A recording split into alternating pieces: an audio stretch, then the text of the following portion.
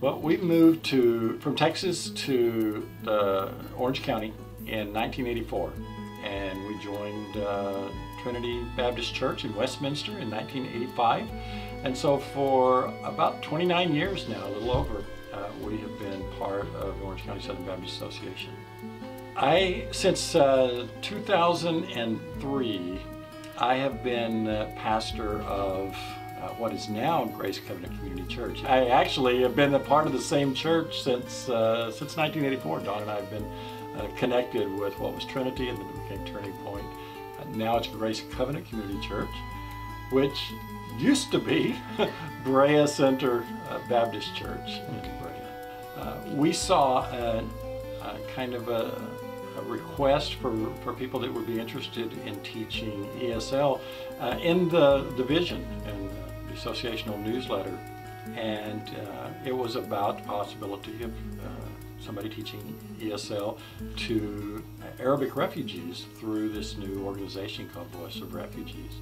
Hey, this is Joe Hall. I work with Voice of the Refugees. I work here as the executive director. And Larry and Dawn have been instrumental in the success of Voice of Refugees. They have been our most faithful volunteers, a lot of times coming 2-3 days a week here at our school, but also the countless hours that they've spent outside of the school visiting the refugee families in their homes or inviting those same refugees over to their house. So Larry and Dawn have been instrumental in the growth of VOR and the growth of our ESL school as well. I saw it and I thought, wow, that sounds like something that Dawn would love to do. And so I suggested that Dawn look into that. And I think you called Monte Joe, who had put that bulletin out. And then I met with Joe Hall. And we met with Joe together. We met with him over coffee. And when we first started talking about working with Muslim people, I was kind of afraid. After 9/11, most Americans are afraid. And it just was something that God had opened the doors. He had changed my heart so much after meeting the people and having the opportunity to get to know them and to build relationships with them, that we've been able to invite them to church and to just spend time with them, going to their homes and having them at our home. My name is Reem Sharshar. I came to VR and Pastor Larry is my teacher. Yeah, I start, and Mrs. Dawn also, she's my teacher also. Yeah, they're great teacher. I came here, my English is like zero. I cannot speak, I cannot communicate with anybody, but they help me a lot. They support me. I learn English, I can speak now, I'm working now. My life is different. They support me like family, you know, like not just like my teachers. They support always, like they visit my home always. If I have problem, they find solution. They always next to me, you know, always we contact with each other. Always they pray for me. Even in my spirit, they make me grow in my spirit, you know. And I'm so appreciate. I know Pastor Larry and Mrs. Dawn. They changed my life. Thank Jesus. Things have definitely changed. God changes our hearts from fear to love the people that we've been working with. I have a desperate need right now to share with them the love of Christ, and the only way to do that is through a personal relationship with them. You have to gain their trust, to show them that we do love them and we do care. That if we didn't take the time to do that, and I'm like, let me tell you about Christ, well, let me tell you about Muhammad, it doesn't get you anywhere. But when they see that you're different, they've asked us, why? why do you spend all this time teaching us? Or you come and help furnish our homes, or you've, the different areas we've been involved in. And to be able to tell them it's because of the love of Christ. My name is Caroline Musa. They're very, very nice people. She's like my sister. I love her so much because she's very, very kind with everyone. When anyone needs anything, you can take him, talk to him like a father, like a dad, like a big person. He's so kind with everyone. I'm already met them. Yeah, it's like Dawn said, 5 years ago we would have never predicted that we would be where we are right now.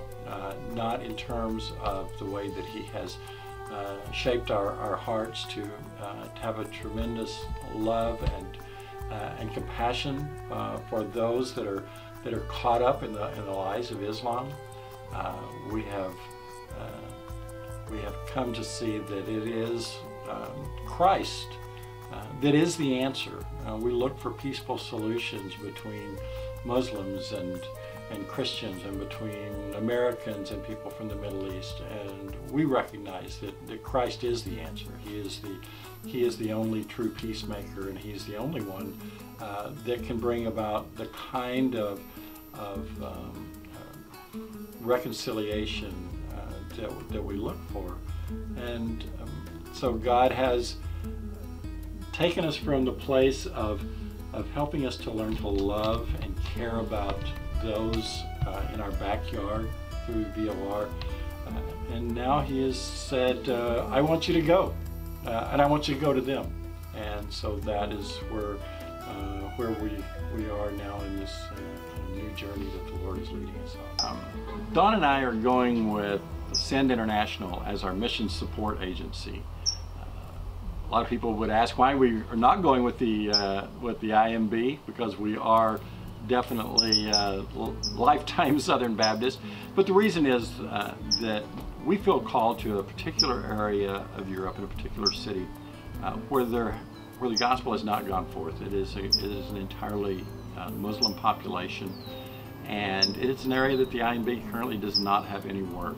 And Send International heard our vision and our desires, and they also agreed to be a big part of the support that missionaries need in order to go overseas. And so that's why we have chosen to go with Send International, and we feel comfortable with that decision. This particular city that we're going to has 0 churches and 50 mosques, and we hope to be able to establish the first church in the city, and of course it'll be a Baptist church, and so we're excited about that possibility. I will be teaching ESL, teaching English in our home and possibly in a school.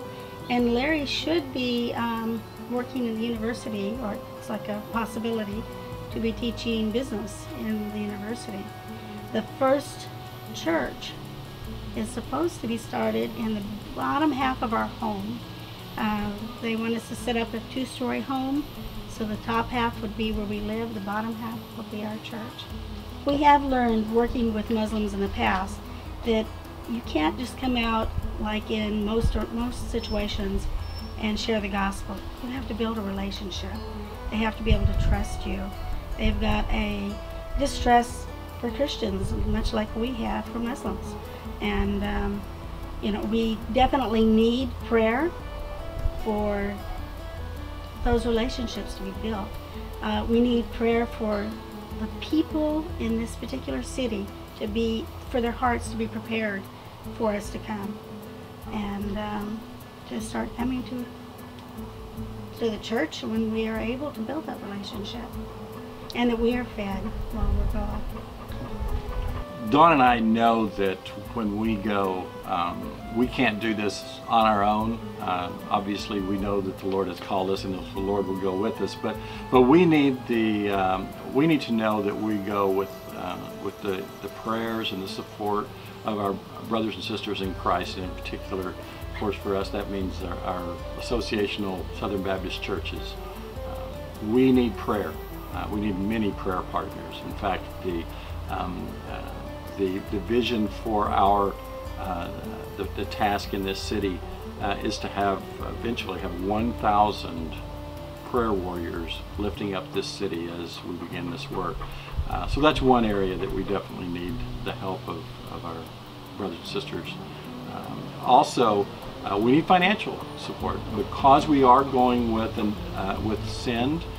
Like most missions agencies, they require that we raise our own support in order to be able to go. So we need to raise funds that will support us on a monthly basis when we get there, and we also need to raise money in order to leave, to set up our home, to get a car, to get set up office equipment, those kinds of things.